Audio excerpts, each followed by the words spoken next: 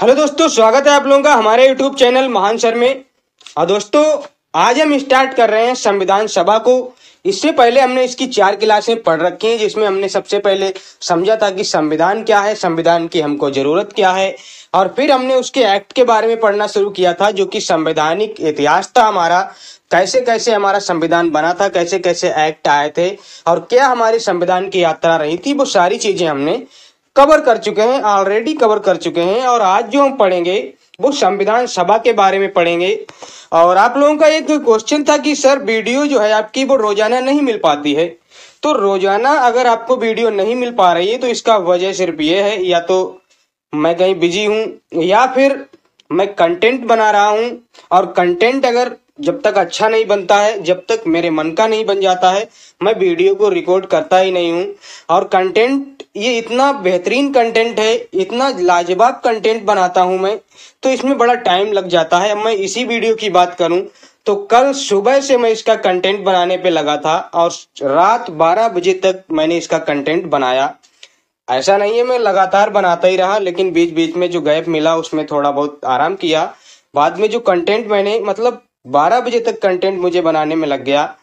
तो इतना क्योंकि कंटेंट को ढूंढना भी होता है। ऐसा तो है नहीं मेरे पास सारी की सारी चीजें लिखी रखी हैं, मुझे छांटना पड़ता है। मेरे पास एक क्या बोलता हूँ लक्ष्मीकांत की बुक है, मेरे खुद के नोट्स हैं, और फिर मेरे पास भी जैसे कि ये पीडीएफ है, इस तरह से कुछ और पीडीएफ्स हैं, तो उनसे मैं भी छांटता हूँ, फिर गूगल से भी सर्च करता हूँ।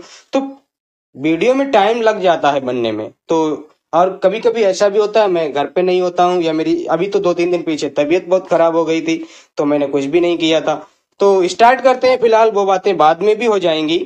तो इससे पहले स्टार्ट करने से पहले मैं आप लोगों से बता दे देना चाहता हूँ कि अगर आप लोगों को वीडियो अच्छी लगती है तो वीडियो को लाइक करके ही आगे बढ़ा करें, और हमारे चैनल को सब्सक्राइब कर लें अगर चैनल पे नए हैं, और बेल आइकन को भी प्रेस कर लें ताकि वीडियो की नोटिफिकेशन आप लोगों को मिलती रहे। तो स्टार्ट करते हैं संविधान सभा।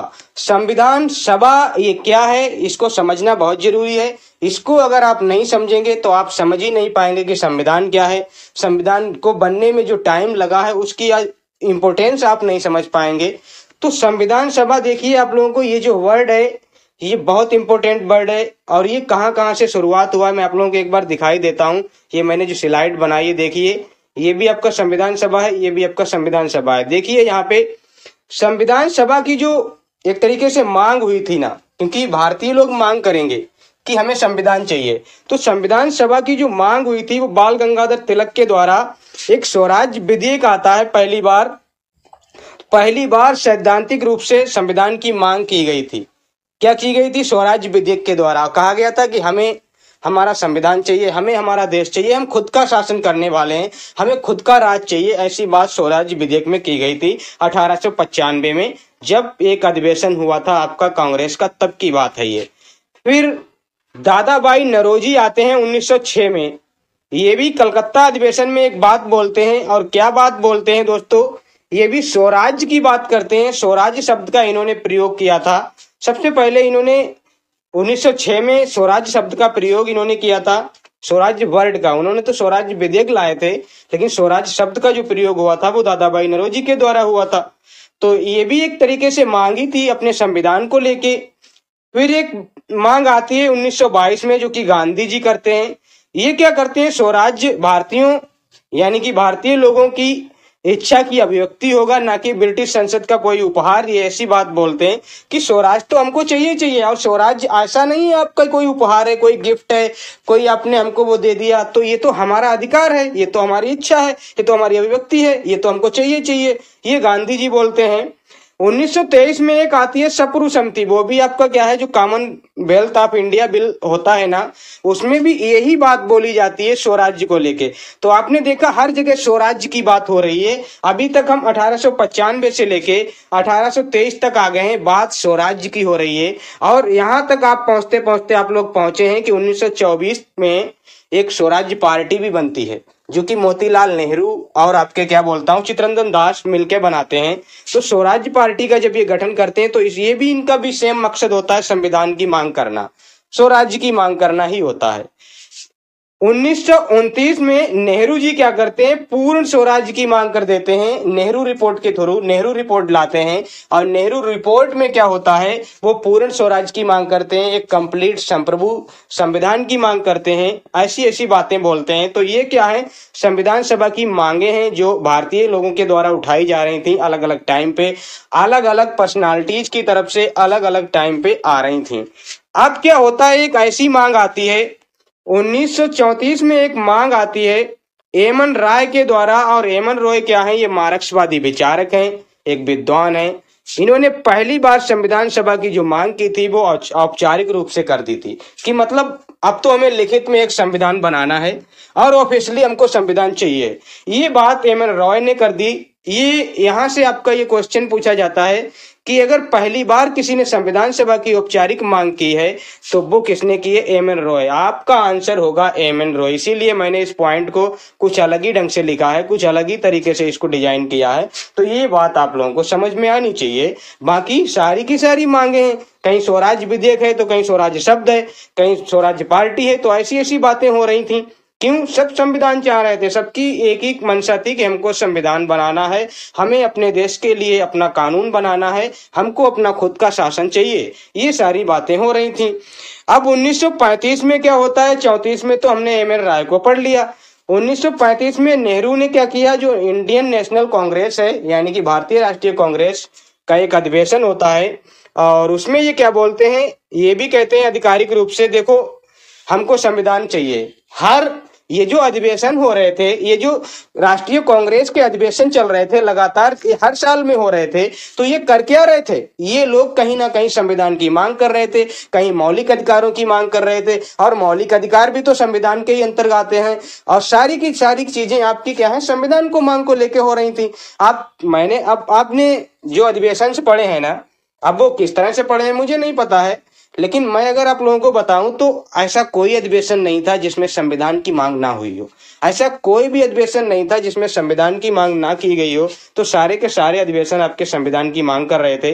तो 1936 में क्या है, नेहरू के द्वारा क्या कहा गया था कि एक संप्रभु और वयस्क मताधिकार के लिए हमें संविधान की मांग करनी है। क्यों, क्योंकि हम अपने राष्ट्र को संप्रभु बनाना चाहते हैं, हम अपने राष्ट्र को ऐसा बनाना चाहते हैं जिसमें वयस्क मताधिकार हो और इसके लिए हमें संविधान की जरूरत होगी।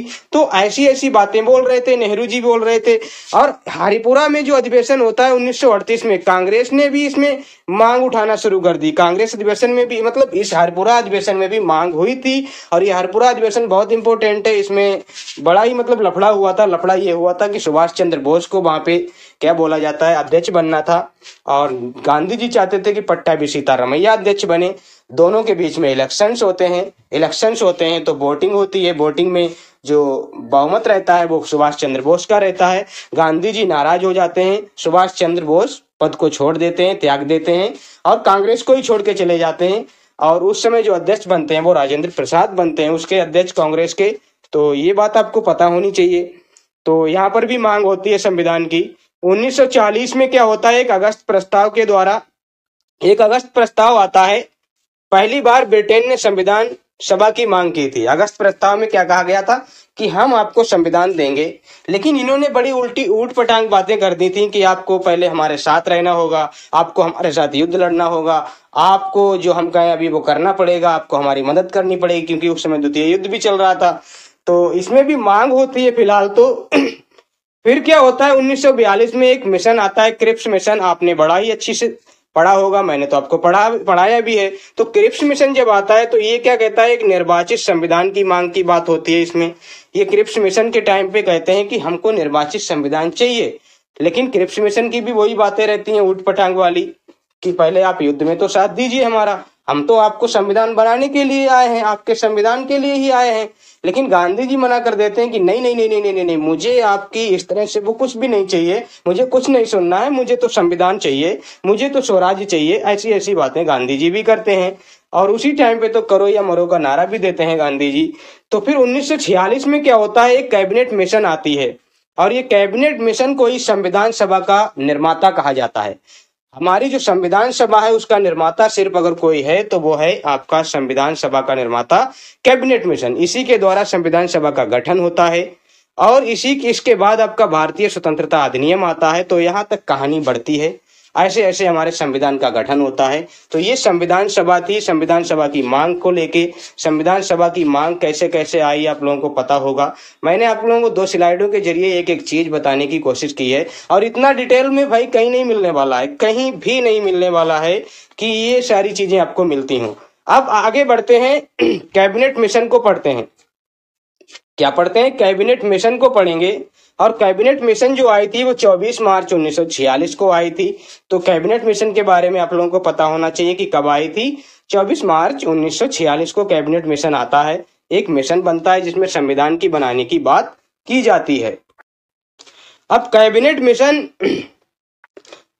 मिशन जो था, इसमें क्या था, संविधान सभा का निर्माण इसी ने किया है। इसी को संविधान का निर्माता कहा जाता है। अब यहाँ पे एक चीज देख लीजिए, उस समय जो क्राउन था, मतलब कि क्राउन आपका कहाँ था? लंदन में था। कौन था? जॉर्ज सिक्स्थ था। और उसका जो टाइम पीरियड था 1936 से लेके 52 तक था।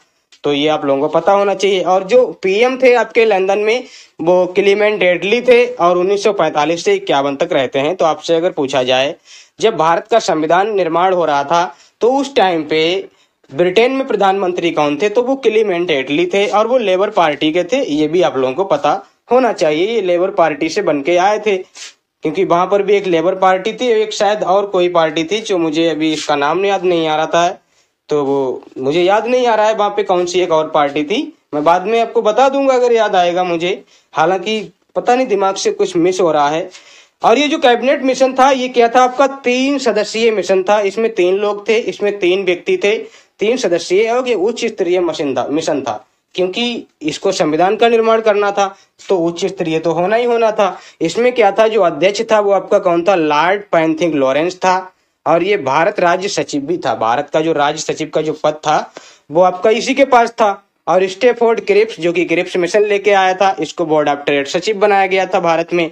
AB अलेक्जेंडर, जो कि नौसेना मामलों के मंत्री होते हैं, यानी कि नौसेना जो होती है नेवी, ये नेवी मिनिस्टर होते हैं, नेवी मंत्री होते हैं।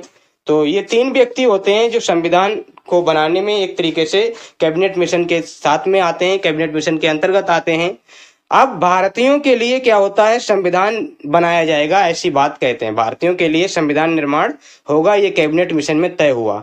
सांप्रदायिक निर्वाचन की भी बात की गई और इसको स्वीकार भी कर लिया गया। और इस बात से मुस्लिम लीग बड़ी ही खुश होती है। काफी हद तक वो अपने आप को संतुष्ट कर लेती है मुस्लिम लीग, और इसीलिए मुस्लिम लीग ने संविधान बनाने में सहयोग भी कर दिया था। लेकिन फिर भी बाद में आप लोग अभी देखेंगे कि मुस्लिम लीग मना कर देती है कि नहीं नहीं नहीं नहीं नहीं नहीं, नहीं, हम तो इसमें शामिल नहीं होंगे। हमें अपना राज्य चाहिए, हमें अपने पाकिस्तान की मांग करनी है, हमें अपना खुद का एक स्टेट चाहिए, खुद का एक संविधान चाहिए, खुद का एक देश चाहिए। ऐसी बात आपके कौन करेंगे? मुस्लिम लीग के जो अध्यक्ष होते हैं मोहम्मद अली जिन्ना, वो करते हैं। और सांप्रदायिक निर्वाचन की बात होती है ये तो मैंने बता ही दिया। तो संविधान सभा का गठन होता है। और ये जो संविधान सभा का जो गठन होता है वो कैसे होता है, किस बेस पे होता है? तो जो प्रांतीय विधानसभाएं थी, प्रांतीय विधान परिषदें थी, उनके आधार पे होता है। क्योंकि ये कहाँ से लिए? प्रांतों से तो लोग आएंगे ना, उसमें गठन करने के लिए लोग भाग लेंगे। राजे रजवाड़े भी आएंगे, उनको बुलाया जाएगा।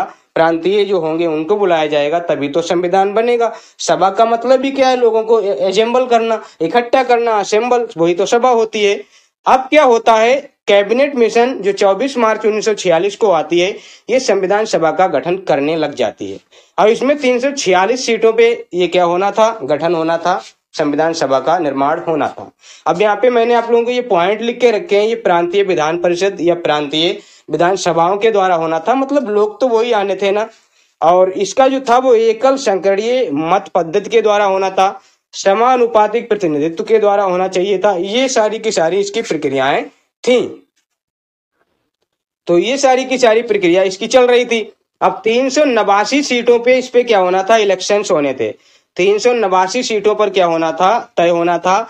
और ये जो 389 सीटें थी, ये कैसे बनी थी?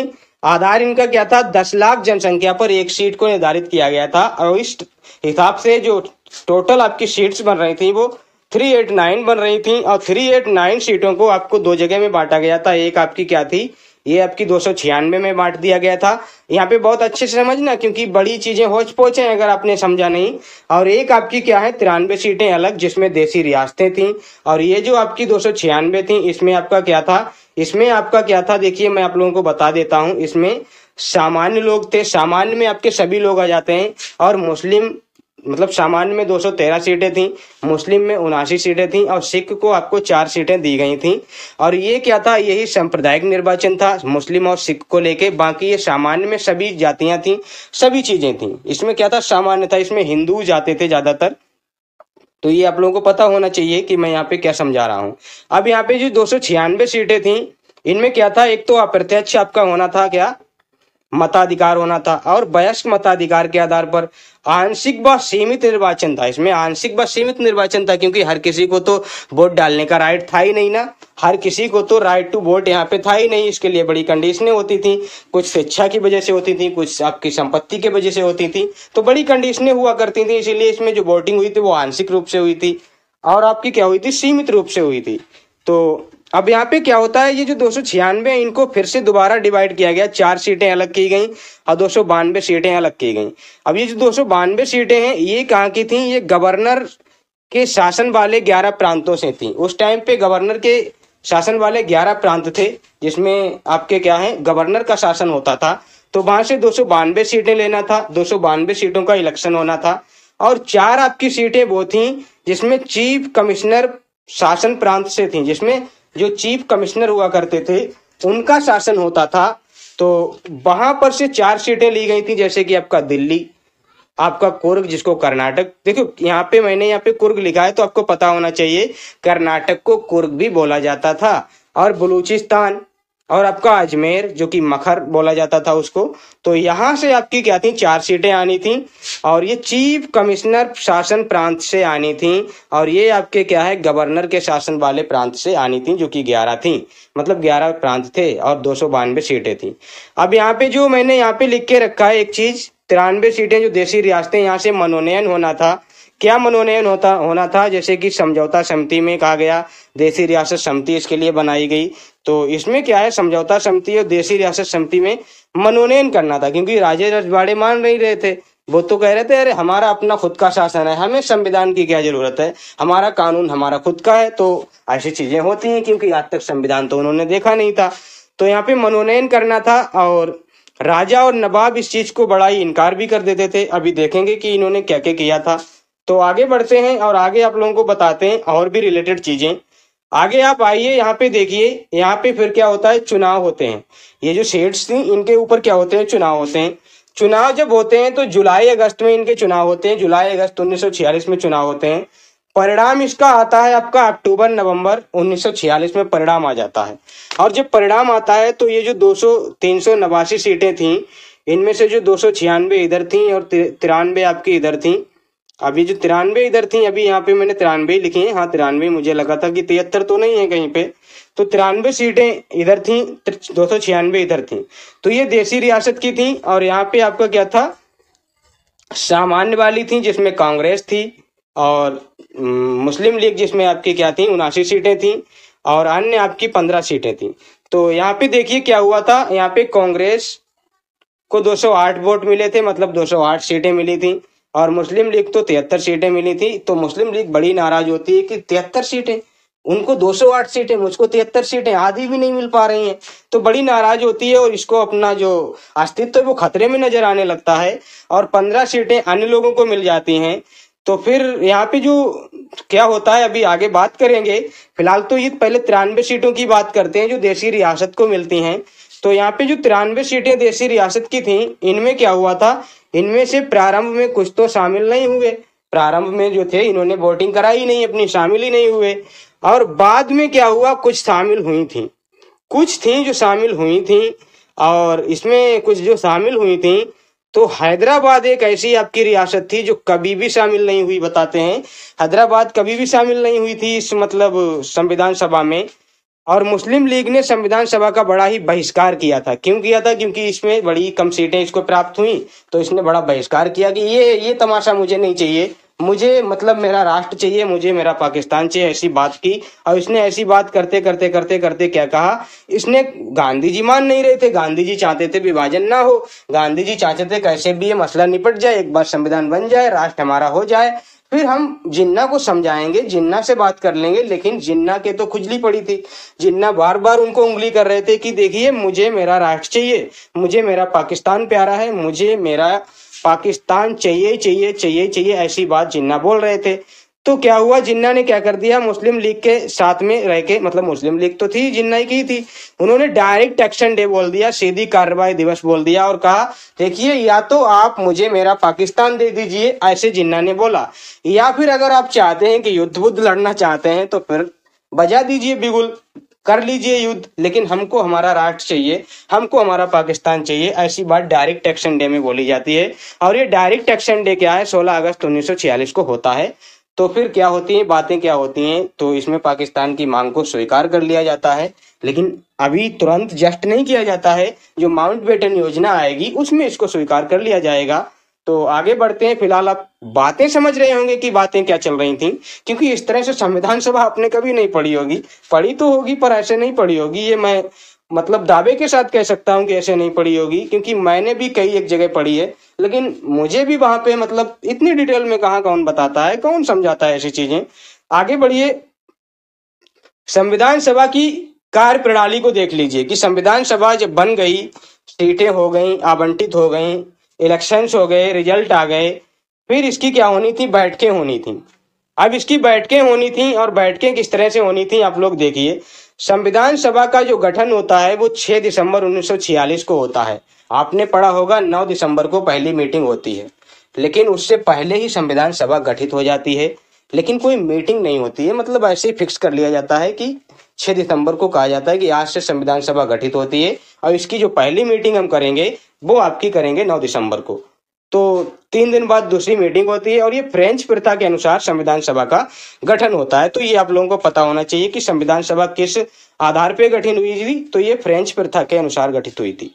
अब जो पहली मीटिंग होती है, पहली बैठक होती है, वो 9 दिसंबर 1946 को की जाती है। आपको पता होना चाहिए पहली बैठक कब हुई थी, 9 दिसंबर 1946 को। कहाँ हुई थी, वर्तमान जो संसद है उसके केंद्रीय सदन में हुई थी, यानी कि जहाँ पे आज हमारी संसद है, आज हमारी पार्लियामेंट है, वहीं पे आपकी क्या होती है, ये मीटिंग होती है। इसमें 211 सदस्यों ने भाग लिया था। मुस्लिम लीग ने इसका बहिष्कार करते हुए पाकिस्तान की मांग की थी। देशी रियासतों ने भाग लेने से मना कर दिया था, और जो इसके अस्थायी अध्यक्ष चुने गए थे वो डॉक्टर सच्चिदानंद सिन्हा चुने गए थे, जो कि बड़े वरिष्ठ व्यक्ति थे, बड़े बुजुर्ग व्यक्ति थे। और ये प्रथा, बुजुर्ग व्यक्ति को अध्यक्ष चुनने की प्रथा जो है वो फ्रांस से ली गई थी।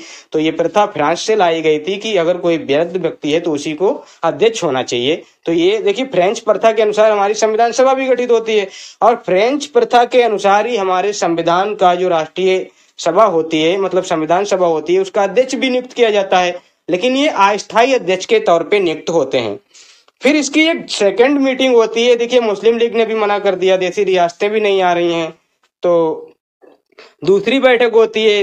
दूसरी बैठक 2 दिन बाद ही बुला ली जाती है, 1 दिन बाद बुला ली जाती है। 9 को होती है, 10 को छुट्टी करते हैं और 11 को बुला लेते हैं। देखिए कैसे बुलाते हैं। फिर होती है इनकी दूसरी मीटिंग।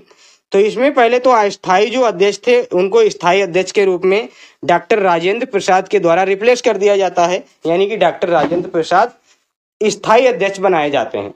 फिर आपका क्या होता है, उपाध्यक्ष भी एक होते हैं, जो कि आपके एस.सी. मुखर्जी और बी.टी. कृष्णाचारी, ये इसके उपाध्यक्ष होते हैं इस संविधान सभा के।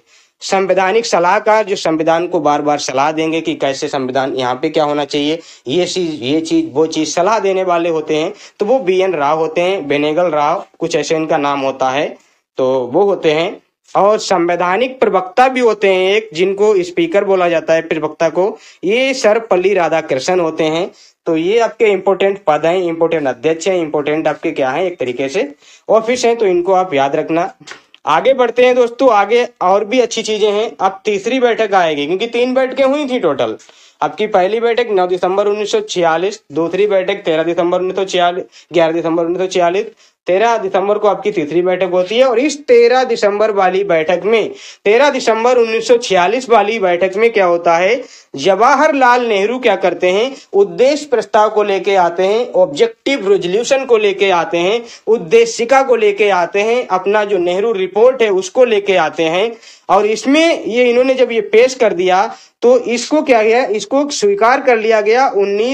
22 जनवरी 1947 को इसको स्वीकार कर लिया जाता है और यही नेहरू रिपोर्ट, यही आपका उद्देश्य प्रस्ताव, यही ऑब्जेक्टिव रेजोल्यूशन हमारे संविधान की प्रस्तावना का आधार बनता है, हमारी संविधान की प्रस्तावना का एक मूल विषय बन के रह जाता है, रह नहीं जाता है बल्कि रहता है। वहीं से आपकी संविधान की प्रस्तावना को डेवलप किया जाता है। अब ये आपका जो उद्देश्य प्रस्ताव था उसमें क्या क्या चीजें थी, ये आप लोगों के लिए मैं लिख के लाया हूं। वैसे मेरा इसको लाने का कोई आइडिया भी नहीं था, लेकिन मैंने कहा अगर मैं ये नहीं लाता हूं तो फिर ये कौन लाएगा, मैं अगर नहीं लाता हूं तो कैसे चीजें समझा पाऊंगा आप लोगों को। तो ये क्या था, उद्देश्य प्रस्ताव में ये सारी बातें, ये आपकी संविधान की जो प्रस्तावना है उसमें भी कही जाएंगी। क्या है, भारत एक पूर्ण संप्रभुता संपन्न गणराज्य होगा जो स्वयं अपना संविधान बनाएगा, ये बात कही गई। क्या कही कि भारत एक क्या है, पूर्णतः एक तो गणतंत्र है जो कि जनता के द्वारा इसमें जो भी आएंगे रिप्रेजेंटेटिव वो आएंगे, और क्या है, एक संप्रभुता, ये अपनी नीतियां खुद बनाएगा। तो ये ऐसा संविधान बनेगा, स्वयं अपना संविधान बना लेगा। इसमें नागरिकों को न्याय की बातें की गई, सामाजिक आर्थिक राजनीतिक तीनों तरीके के न्याय की बात की गई। इसमें क्या गया, भारत संघ में ऐसे सभी क्षेत्र शामिल होंगे जो इस समय ब्रिटिश भारत में है वो भी होंगे, देसी रियासतों में हैं वो भी होंगे, इन दोनों से बाहर हैं वो भी होंगे। जो संप्रभुता या प्रभुता संपन्न भारत संघ में शामिल होना चाहते हैं तो वो सारे के सारे भारत में शामिल होना चाहेंगे तो हो जाएंगे। ये बातें इसमें कही गई थी उद्देश्य प्रस्ताव में। और यहाँ पे क्या कहा गया था कि भारतीय संघ तथा उसकी इकाइयों में समस्त जो राज शक्ति का मूल स्रोत होगा वो जनता होगी। यानी कि भारतीय संविधान, भारतीय संघ कि जो मूल शक्ति का संविधान होगा वो जनता होगी, ना कि कोई पर्सन हो, ऐसा नहीं। टोटल आपकी क्या होगी, वो जनता होगी। यानी शक्तियों का जो स्रोत है वो जनता से लिया गया। और स्वतंत्रता की बात करें तो इसमें स्वतंत्रता आपकी विचार की, अभिव्यक्ति की, विश्वास की, धर्म की, उपासना की, ये 5 प्रकार की आपकी क्या है, आपकी उपासना इसमें दी गई है। उपासना नहीं, स्वतंत्रता की बात की गई है। तो ये आपका क्या था, ऑब्जेक्टिव रेजोल्यूशन था। हालांकि चीजें इसमें बहुत शामिल हैं, बहुत बड़ा ये है, लेकिन मैं वो चीजें लेके आया हूं जो आपको एग्जाम में भी मिल जाती हैं कि जो संविधान है या प्रस्तावना है उसमें न्याय कितने प्रकार के हैं, स्वतंत्रता कितने प्रकार की है। तो ये चीजें मैं लेके आया हूं और इतने से आपका कॉन्सेप्ट तो क्लियर हो ही जाता है कि उद्देश्य में क्या था। और बाकी चीजें हम जो प्रस्तावना पढ़ेंगे उसमें बड़ी डिटेल में पढ़ेंगे, एक एक वर्ड को वहां पे निखारेंगे, एक एक वर्ड को वहां पे हम देखेंगे कि प्रस्तावना क्या होती है, वहां पे हम देखेंगे कि प्रियम्बल क्या होता है, समाजवाद क्या होता है, सारी चीजें देखेंगे, वहां पे देख लेंगे। अभी के लिए आगे बढ़ते हैं और आगे बढ़ते हैं तो आगे क्या आता है हमारा भारतीय स्वतंत्रता अधिनियम, क्योंकि संविधान बन चुका है, सारी चीजें घटित हो चुकी हैं। अब क्या होना है, संविधान को लागू करने की बात हो रही है। संविधान को लागू करने के पहले आपका क्या आता है, भारतीय स्वतंत्रता अधिनियम आता है 1947।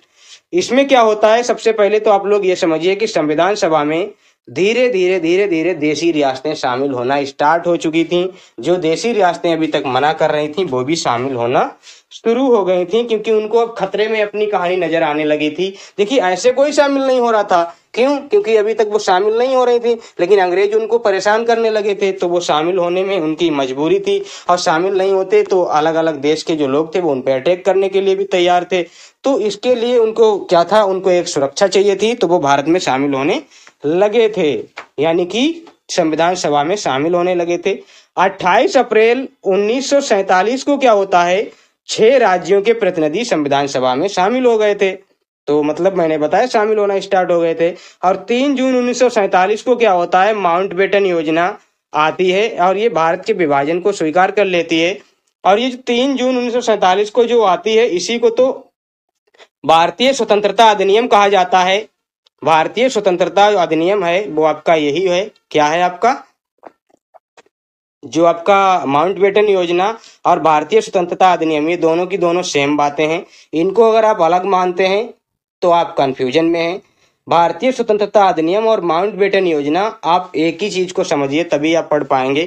इसमें क्या किया गया था, भारत के विभाजन की बात की गई थी और भारतीय स्वतंत्रता अधिनियम में भी यही बात की गई थी। अब इसमें बहुत सारी बातें हैं, इसकी बड़ी लंबी लिस्ट है। अगर आप इस अधिनियम को पढ़ना चाहें तो बड़ी लंबी लिस्ट है इसकी। इसमें कहा गया था कि भारत में जो राज्य शामिल होना चाहें वो हो भी सकते हैं, अगर स्वतंत्र रहना चाहें तो स्वतंत्र भी रह सकते हैं, और अगर वो चाहें खुद का संविधान डेवलप करना तो वो खुद का भी संविधान डेवलप कर सकते हैं। इस तरह की बहुत सी बातें की गई थी, लेकिन सारी की सारी बातें इसी तरह की गई थी कि जो चाहे भारत का अंग बन सकता है, जो चाहे नहीं चाहे तो नहीं बन सकता है, कोई किसी पे जोर नहीं, कोई किसी पे दबाव नहीं। ऐसी ऐसी बातें की गई थी और जो एक बार बन जाएगा वो भारत की उसमें आ जाएगा। ऐसी बातें बहुत हुई थी। अब क्या होता है, 15 अगस्त 1947 को संविधान सभा एक तरीके से बन गई, संप्रभु हो गई, उसमें सारी की सारी शक्तियां आ गईं। जैसे कि शक्तिमान में आप देखते थे ना कि सारी शक्तियां उसमें आ जाती थी, वो एक तरीके से क्या हो जाता था, फिर उसको कोई नहीं हरा पाता था। वैसे ही हमारी 15 अगस्त 1947 को क्या हो जाती है, संविधान सभा एक संप्रभु हो जाती है। और संप्रभु हो जाती है तो इसको दो कार्य मिलते हैं, जैसे कि शक्तिमान को एक गंगाधर का रोल मिलता है और एक शक्तिमान का रोल मिल जाता है। तो ऐसे हमारी संविधान सभा को क्या मिलते हैं, दो रोल मिलते हैं, दो कार्य करने को मिलते हैं। और वो दो कार्य क्या होते हैं, एक तो वो संविधान सभा के रूप में कार्य कर रही होती है, संविधान सभा के रूप में कार्य कर रही होती है, और तब उसके जो अध्यक्ष होते हैं वो राजेंद्र प्रसाद होते हैं। और जब वो संसद के रूप में कार्य कर रही है, क्योंकि संविधान सभा ही हमारी संसद के रूप में कार्य करती है और ये 1952 तक करती है, संविधान सभा हमारी संसद के रूप में कार्य करती है, शुरुआती संसद के रूप में। और उसके जो अध्यक्ष होते हैं वो जीबी मावलंकर होते हैं, गणेश बाबू मावलंकर होते हैं। तो मैंने बताया वही गंगाधर और शक्तिमान वाला रोल ये चलता है यहाँ पे। तो ये दो तरह से काम करती है हमारी संविधान सभा। संविधान सभा का भी यानी कानूनों को लागू कराना, ये वो कराना, और कानूनों को बनाने का काम संविधान में संसद करती है। और इसमें जो पहले अध्यक्ष होते हैं वो आपके जीबी मावलंकर होते हैं। और यही जीबी मावलंकर दोस्तों क्या होते हैं, मैं एक तरीके से बोलूं तो लोकसभा के जो पहले अध्यक्ष होते हैं वो आपके यही होते हैं।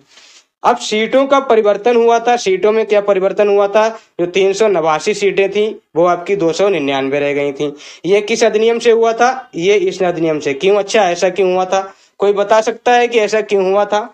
क्या कोई है जो ऐसा बता सकता है कि सीटें इतनी कम क्यों हो गई थी?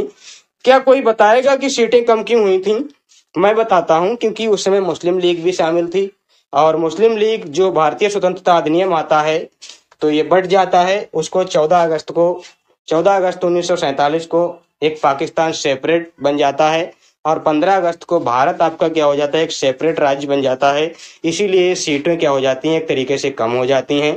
तो 90 सीटें करीब बोले चले गए थे, वो क्या बोलता हूं मैं, लीग वाले, और बाकी ये बचती हैं। तो इसमें 229 सीटें आपकी ब्रिटिश भारत प्रांत की होती हैं और बाकी 70 आपकी देसी रियासत से, जो कि इनका मनोनयन होना था, वो होती हैं। तो ये क्या था, सीटों का एक तरीके से परिवर्तन होना जरूरी था, क्योंकि मुस्लिम लीग निकल चुकी थी भारत से और उसने अपना खुद का राष्ट्र पाकिस्तान डेवलप कर लिया था। अब आगे आती हैं संविधान की कुछ समितियां हैं दोस्तों। क्या है, संविधान की कुछ समितियां हैं, इनको पढ़ लेते हैं। संविधान की जो समितियां हैं इनको बड़ी अच्छी से पढ़ना दोस्तों। क्या है, कुछ बड़ी समितियां हैं और कुछ आपकी क्या है, छोटी समितियां हैं। तो बड़ी समितियां और छोटी समितियां देखिए, अंग शक्ति समिति और संघीय संविधान समिति, ये दो समिति, और एक देशी रियासतों या फिर राज्य समझौता शक्ति, ये आपकी क्या थी, ये आपकी तीन जो थी ये नेहरू के पास थी। ये तीनों की तीनों आपकी कहाँ पे थी, नेहरू के पास थी। तो आपको संघ, जो केंद्र, संघ मतलब क्या है, ये प्रधानमंत्री थे, तो संघ की शक्ति तो इनके पास होंगी ये संघीय संविधान की भी होंगी। और देशी रियासतें, इससे आप समझेंगे कि सरदार पटेल के पास, बिल्कुल ऐसा नहीं। देशी रियासतों से संबंधित जो समिति थी, राज्य समझौता समिति जो थी, वो आपकी किनके पास थी, नेहरू जी के पास थी। अब जो नियम प्रक्रिया है और आपकी संचालन समिति, ये जो नियम प्रक्रिया और संचालन, नियम और संचालन, क्योंकि ये संविधान के अध्यक्ष थे संविधान सभा के, तो इनको नियम प्रक्रिया और संचालन समिति का अध्यक्ष बनाया गया था राजेंद्र प्रसाद को। ये आप किसी भी ट्रिक आप लगाना, आप याद कर लेना, मैं आपको बता देता हूँ सिर्फ। और जो प्रांतीय और परामर्श समिति है, देखिए प्रांतीय और परामर्श, प्रांतीय और परामर्श ये पटेल की है, प्रांतीय परामर्श पटेल, PPP मतलब प्रांतीय परामर्श और पटेल, ये आपकी क्या है, सरदार पटेल की है। अब एक समिति आपकी है मौलिक अधिकार और आपकी एक है अल्पसंख्यक, ये भी आपकी पटेल जी की ही थी। और प्रारूप समिति तो आपको पता ही है अम्बेडकर की थी, तो ये आप लोगों को याद करने में कोई तकलीफ भी नहीं होगी। लेकिन दो समितियां और निकल के आती हैं, ये जो मौलिक अधिकार संबंधी है और अल्पसंख्यक है, इससे संबंधित दो समितियां, एक आपकी मौलिक अधिकार उप समिति और एक आपकी क्या है अल्पसंख्यक उप समिति। और इसमें जो है मौलिक अधिकार वाले में जेबी कृपलानी है उप समिति के, और जो अल्पसंख्यक की उप समिति है उसमें एससी मुखर्जी इसके अध्यक्ष होते हैं। तो ये बात आप याद रखना। अब आगे देखिए जो छोटी समितियां हैं, इसमें बहुत समितियां थी, मैं सभी नहीं इंपोर्टेंट लेके आया हूँ, करीब 12-13 समितियां थी, मैं 9 ही लेके आया हूँ। और यहाँ पे जो स्टाफ समिति थी वो राजेंद्र प्रसाद के पास थी, क्योंकि पूरा का पूरा स्टाफ जो संविधान का था वो राजेंद्र प्रसाद के ही अंदर आना चाहिए था। क्यों आना चाहिए था? क्योंकि वो अध्यक्ष थे। तो स्टाफ समिति और राष्ट्र ध्वज, राष्ट्र का जो ध्वज कौन फहराने वाला था? वो राष्ट्रपति ही फहराने वाले थे। मतलब उनके पास राष्ट्र ध्वज की जो एक तदर्थ समिति होती है, राष्ट्र ध्वज संबंधी तदर्थ, मतलब राष्ट्र ध्वज की समिति नहीं, एक उसी से रिलेटेड उसी की तदर्थ समिति थी, उसके अध्यक्ष आपके राजेंद्र प्रसाद थे। क्योंकि राष्ट्र ध्वज की जो समिति आएगी वो झंडा समिति कही जाएगी और उसके तो जेबी कृपलानी होंगे, वो नीचे मैंने लिख भी रखी है। अब जो क्रेडेंशियल समिति थी उसके ए स्वामी अय्यर थे, आह्लादी कृष्णा स्वामी अय्यर। ए स्वामी का मतलब क्या है? आह्लादी कृष्णा स्वामी अय्यर। आह्लादी कृष्णा स्वामी अय्यर इनके क्या थे? वो क्या बोलता हूं मैं, अध्यक्ष थे। और जो नागरिकता के लिए आई थी वो एस बर्दाचारी थे। और सर्वोच्च न्यायालय की समिति आई थी उसके भी एस बर्दाचारी थे। और जो भाषा संबंधी, जो राज्यों से संबंधित, राज्यों की भाषाओं से संबंधित एक समिति बनाई गई थी, तो वो आपके कौन थे? एस के धर थे। कौन थे? एस के धर थे। और संविधान के वित्तीय प्रावधान, मतलब जो फाइनेंशियल आपके क्या है एक तरीके से प्रोविजन थे, उनसे संबंधित एक समिति थे, तो नलिनी रंजन सरकार को दी गई थी। और प्रेस दीर्घा समिति जो उषा नाथ सेन को दी गई थी। झंडा समिति मैंने बताया किसके पास थी? जेबी कृपलानी के पास थी। और ये जो झंडा समिति है ये 22 जुलाई 1947 को ये क्या है बनती है, तो इसको आप याद रखना। अब यहाँ पे नोट करके मैंने कुछ लिखा है और बड़ी इंपोर्टेंट बातें हैं। क्या इंपोर्टेंट बातें हैं? देखिए, इंपोर्टेंट बात आपकी यह है कि यश के धर जो थे, यश बर्दाचारी जो थे, देखिए यश के धर, यश बर्दाचारी और नलिनी रंजन सरकार, ये संविधान सभा के अध्यक्ष नहीं थे, मतलब सदस्य नहीं थे। अब ये लोग तो सदस्य नहीं थे, फिर भी इसमें क्या है समितियों के सदस्य थे, अध्यक्ष थे। अब यहाँ पे एक बात आप लोग समझिए, क्या अभी तक मैंने जो संविधान सभा के सदस्य और अध्यक्ष की बात की है, क्या मैंने गांधी जी की बात की है कि वो यहाँ पे थे? क्या मैंने कहीं पर भी गांधी जी का किसी भी तरह से कि वो संविधान में कोई भी रोल लिए हुए थे? तो ऐसा तो बिल्कुल भी मैंने नहीं बोला है ना। तो आप लोग याद रखना, ये मैं फैक्ट लिख के नहीं लाया हूँ। संविधान सभा में गांधी जी के पास कोई भी ना तो अध्यक्ष थे ना ही वो कोई सदस्य थे। तो पूछा जाता है कौन वो व्यक्ति है जो संविधान सभा में किसी भी सदस्य के रूप में या पद के रूप में उसको नहीं दिखाया गया है? तो वो आपके कौन थे? गांधी जी थे। अब आगे बढ़ते हैं, एक स्लाइड बची हुई है जो कि बहुत इंपॉर्टेंट है और इस स्लाइड से आपका सारा का सारा डाटा क्लियर हो जाएगा। इसके बाद शायद एक और स्लाइड है, क्या है? प्रारूप समिति जो बचती है उसके बारे में पढ़िए। प्रारूप समिति के सदस्य क्या है? तो प्रारूप समिति में जो अध्यक्ष है वो डॉक्टर भीमराव अंबेडकर ही है। उसके बाद एक व्यक्ति आते हैं कन्हैया लाल मणिका लाल मुंशी, इनको के एम मुंशी बोला जाता है कभी कभी शॉर्ट में, तो ये इसके अध्यक्ष हैं, मतलब सदस्य हैं। और जो आपके मोहम्मद सादुल्ला हैं, ये भी मोहम्मद सादुल्ला खां हैं, ये भी आपके क्या हैं? इसके सदस्य हैं।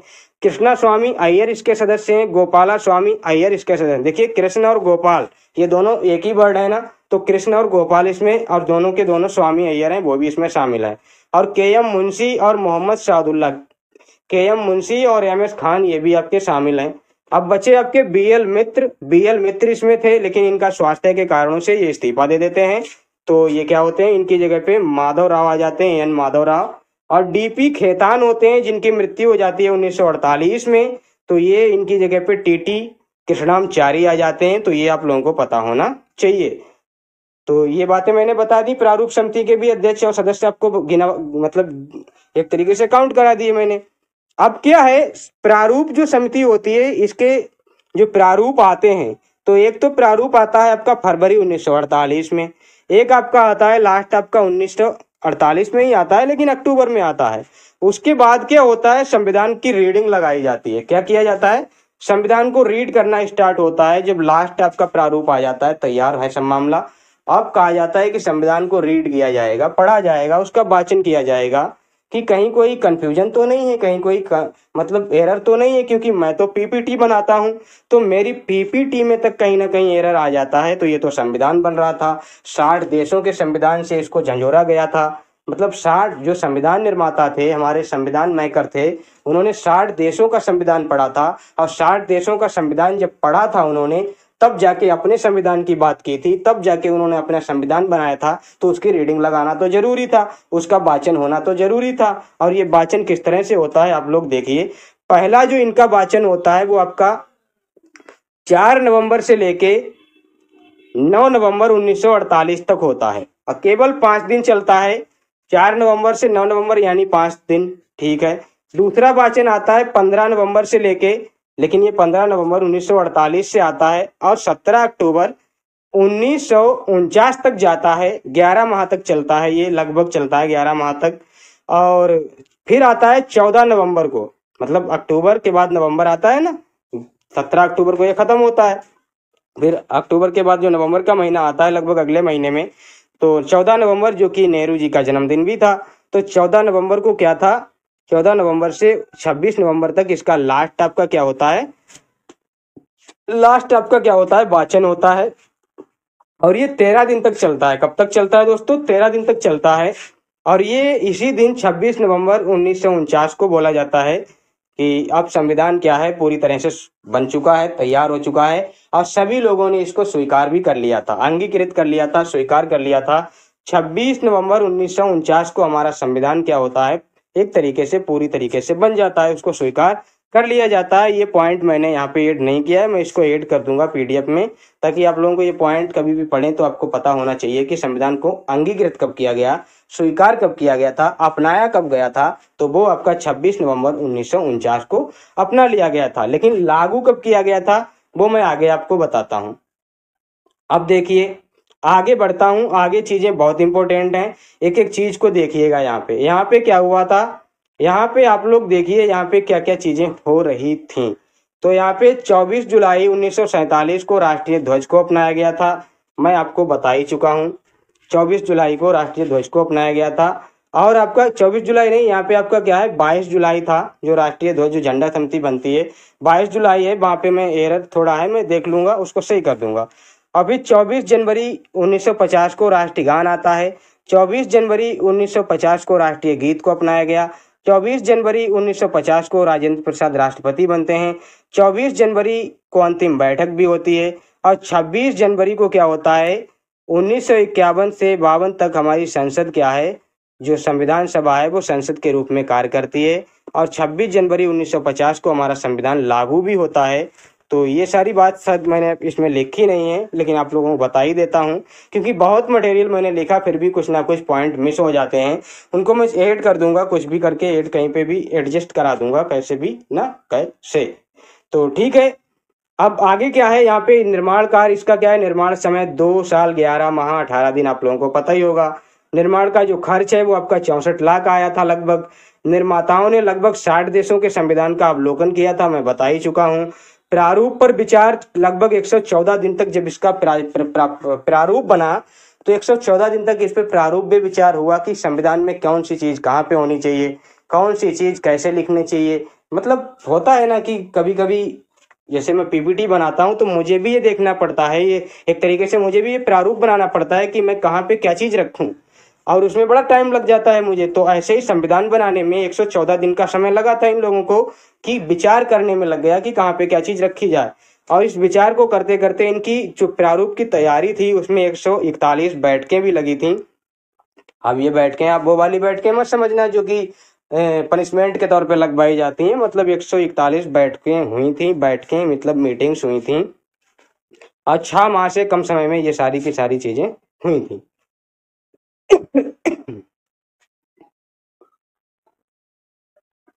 अब क्या होता है, मूल संविधान अंग्रेजी में लिखा गया था। जो संविधान जो था, मूल संविधान, यहाँ पे जो और जो हमारे फैक्ट हैं, तो संविधान का जो मूल संविधान था वो क्या था, अंग्रेजी में था। और लेखक जो थे वो प्रेम बिहारी नारायण राय ज्यादा थे। कौन थे? संविधान जो मूल था वो हमारा अंग्रेजी में था, और अंग्रेजी में किसने लिखा था? प्रेम बिहारी नारायण राय ज्यादा ने लिखा था।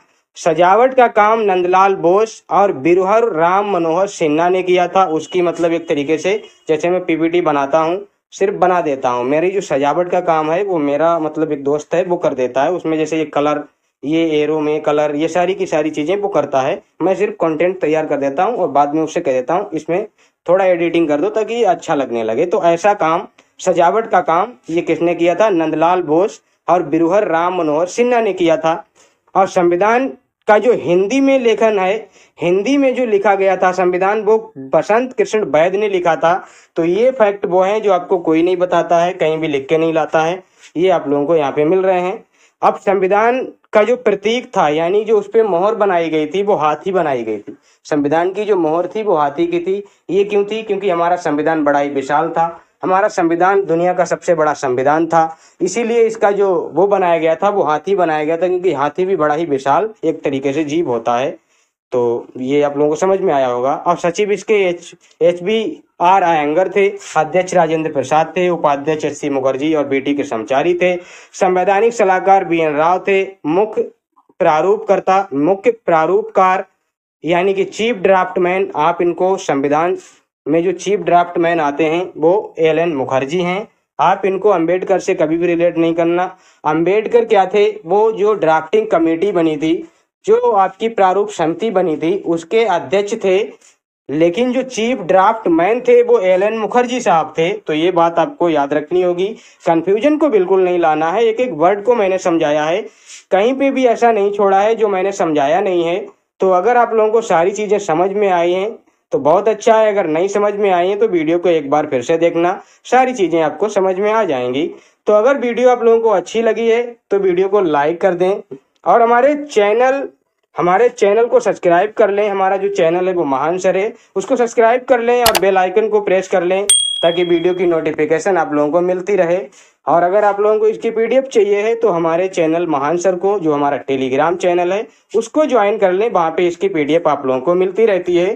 तो और अगर आप लोगों को वीडियो अच्छी लगती है तो आप लोग कमेंट कीजिए कि कैसी वीडियो आपको लगती है, बताइए, मुझे मोटिवेट करिए ताकि मैं और भी अच्छी वीडियो बनाने के लिए उत्सुक रहूं। क्योंकि आप जितना अच्छा कमेंट करते हैं उतना ही अच्छा मैं कंटेंट लेके आता हूं। आपका कमेंट, मेरा कंटेंट, यही दो चीज़ें मिलके हमको बनाएंगी, एक तरीके से स्मार्ट बना देंगी। तो मिलते हैं नेक्स्ट वीडियो में, तब तक के लिए धन्यवाद।